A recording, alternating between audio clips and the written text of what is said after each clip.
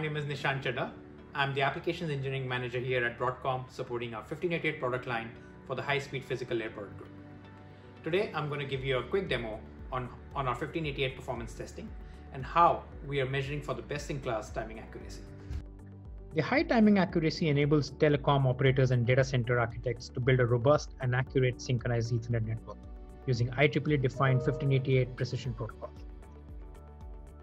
The need for synchronization in 5G's radio access networks has become more and more important as new radio technologies and network architectures emerge to support demanding 5G use cases.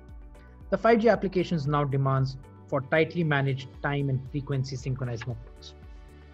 For this demanding 5G timing requirements, the ITU-T G8273.2 standard has enhanced the performance requirements for the synchronization. In this demo, we're going to show you how Broadcom PHYs are Class C compliant for 5G requirements. The PHY which we are using for this demo is our 4th generation 1588 PHY, also famously known as Aperta. Aperta is our latest 16 nanometer NRZ PAM4 PHY, which can support data rates all the way from 10 gig to 400 gig.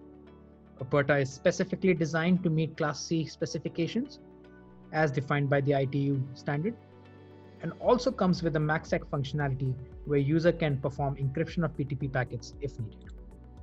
Going over a setup detail, using an Aperta evaluation board, which has QSFP-DD connectors all around to support 10 gig to 400 gig data rates, a Broadcom Tomahawk 3 switch, a CalNex Paragon X 1588 tester, and an Ixia as an external traffic source, we are able to test the 1588 performance of the PHY.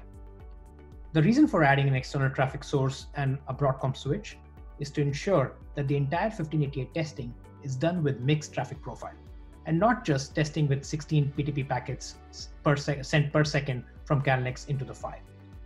This mixing of traffic with the PTP messages allows us to create the worst possible packet delay variation inside the PHY, and then perform the best timing accuracy given the constraints. The device under test, which is our PHY, is programmed in transparent clock mode.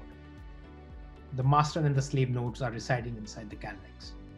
In forward direction, master sends out a sync message, which gets mixed with the background traffic stream generated by the Ixia, and then sent out into the PHY. The PHY parses the 1588 packet, timestamps it, and since it's in transparent clock mode, it updates the correction field value with a T ingress. The same packet goes to the next 1588 port, where the CF update again happens in egress direction. The final updated CF value then reaches the slave port. The slave in the reverse direction does the exact same operation, but it sends a delay request message. The delay request message gets timestamped twice inside the PHY, and the final CF update is achieved at the master node. CalNex looks at these both reverse and forward CF updates over a period of time, and then generates a two-way time error report. Quickly going over our CalNex Paragon X 1588 results. Like I mentioned before, we have the master and slave port residing on the CalNex tester, and the Aperta evaluation board, which is a device under test, is programmed in transparent clock mode. We have a live measurement going on. The two-way test report is generated.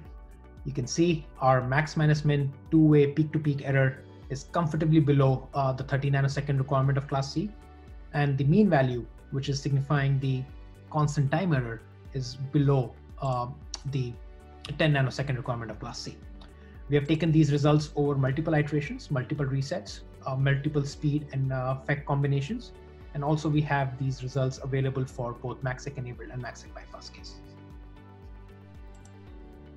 Thank you for watching the demo on our 1588 performance testing.